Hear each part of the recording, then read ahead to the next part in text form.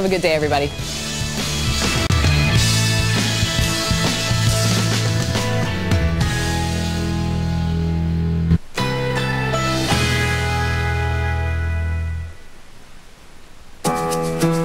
Currently in our area, 65 degrees under mostly cloudy skies.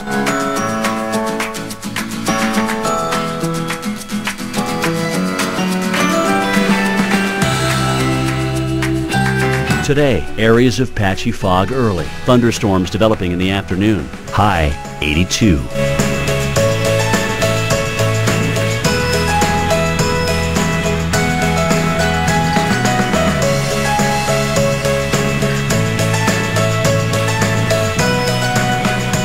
Tonight, scattered thunderstorms during the evening, partly cloudy skies after midnight, low 59, chance of rain 50%.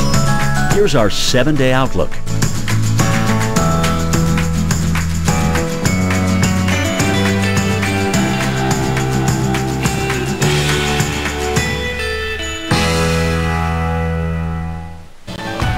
Good Monday morning to you. It is September 1st. It is also Labor Day. We're working, so if you're working, you're not alone. We even made Carl Parker come in and work for Mike Bettis this morning. We're about to forecast everything about this Monday, whether you're on holiday or getting up and getting ready and headed to work. Massive storms, supercells like this one, and lightning strikes, a crowded beach. Look for stormy skies today. We've got your forecast, and we're tracking these storms and how they will affect your Labor Day plans. Maria? In New York, subway stations flooded, streets flooded, and beachgoers struck by lightning. Storms hit New York and New Jersey on Sunday, and we're not in the clear yet.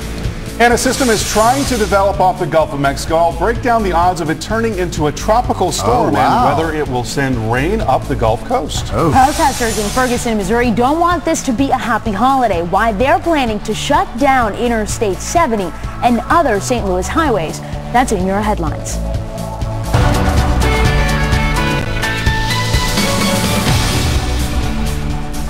And it may be a holiday, but we're still getting amazing weather video this morning out of Canada. Huge hail, Kansas, huge hail falling from the sky, 2.5 inches in circumference. That's the size of a tennis ball. The storm also dumped an estimated 3 inches of rain. This thing just would not quit. You can see it there in the car. You can hear it bouncing off the car. Yeah, that's a tough place to be, making visibility difficult. Where do you pull over? The skies are completely open right there, Maria. Just unbelievable. Unfortunately, caught some people outside in it. New York, severe storms interrupted those holiday plans. 3 men struck by lightning at the beach Sunday evening. Thunderstorms also caused flight delays. That's never a good thing on a busy holiday weekend. And they even had to stop the U.S. Open until those storms passed. You want to talk about a lot of people out in it. Yeah, everybody was out in it. As a matter of fact, in the interviews after that lightning hit, the guys were saying it looked like it hit the water, it hit the beach, and they heard this huge explosion right in front of them. All right, let's get you started with the big event this Labor Day. Yeah, there are plenty of storms to keep you going around, so dodging them in and out.